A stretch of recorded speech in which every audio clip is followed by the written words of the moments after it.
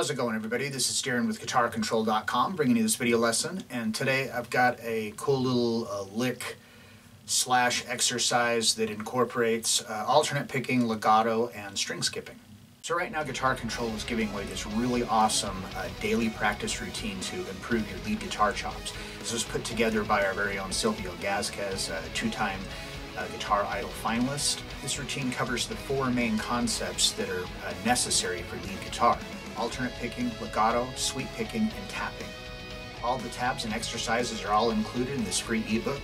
There's a link in the description where you can get yours. So be sure to click on the link in the description for the tabs, and let's get close up and take a look at this. Alright, so we're going to divide this into three pieces. So our first one here is all on the high E string, and at the 4th fret with my first finger, then the 5th fret with my second finger, and then the 7th fret with my 4th finger.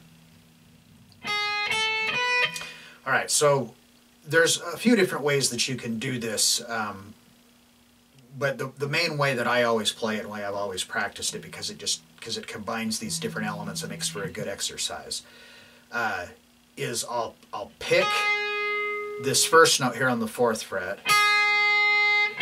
the 5th fret, and then the 7th fret, and then I'm going to pull back off. So down, up, down, pull, pull. Alright, and then from there, we're going to move down to the G string. We're going to skip over the B string, and we're going to come down here to the G string, and we're on the same frets as that we were on the high E string. So first finger on the 4th fret, second finger on the 5th fret, and 4th finger on the 7th fret. And when we come to here, now we're going to start at the 7th fret. We're going to go from the 7th fret to the 5th fret to the 4th fret, and then back up. And we're going to pick all of that. So. Alright, so if we think of this as part 1, what we do on the high E string, and then part 2, what we do on the G string, then that leaves part 3. So for part 3, it's going to be actually on the B string. So how this pattern goes is we start off on the high E, down to the G string, then we move back up to the high E and we do that same thing again. Now we're going to go to the B string, but we have to shift down a half step. So now our first finger will be taking care of the 3rd fret on the B string, our 3rd finger will be taking care of the 5th fret, and our 4th finger will be taking care of the 6th fret. And we're going to do that same thing here, where we're going to start off like we did on the G string. We're going to pick all of these notes, and we're going to start on the 6th fret. So it'll be 6, 5, 3, 5, 6. And then the whole sequence would just repeat.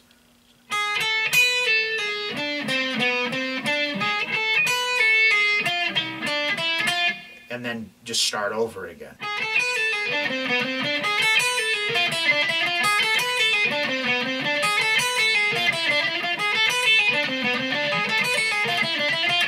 Alright, so there's different ways that you can do it. Like there, you can, like I was doing, I was alternate picking the whole thing.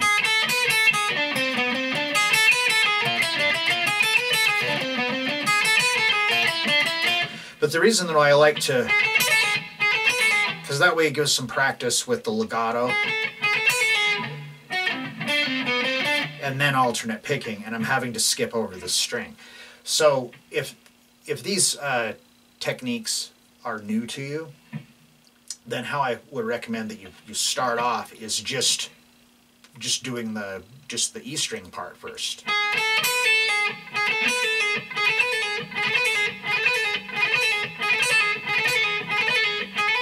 Just, work on that.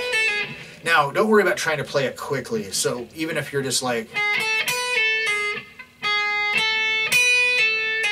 that's totally fine.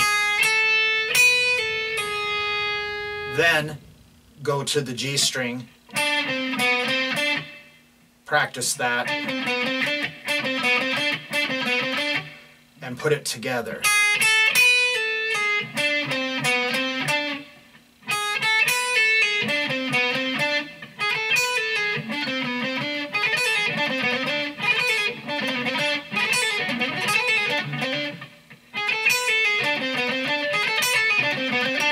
Alright, so after you have that part, then do with the same thing with the other part.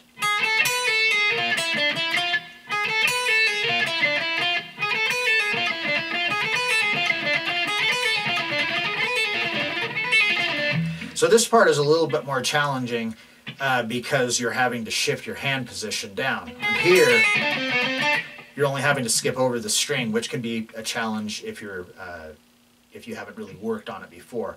But I just think it's a really cool sounding lick. Where I got this from was the Paul Gilbert instructional video, the very first one he did. At the beginning of it, during the opening credits, he plays that sequence, but it's a lot longer. And but I just found that this portion of it,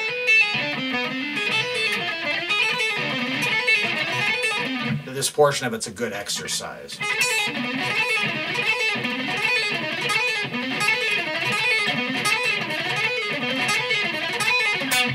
All right, so there you have it. A fun, cool sounding lick slash exercise that's going to help you cover different techniques. Using, getting all four of your fingers in there.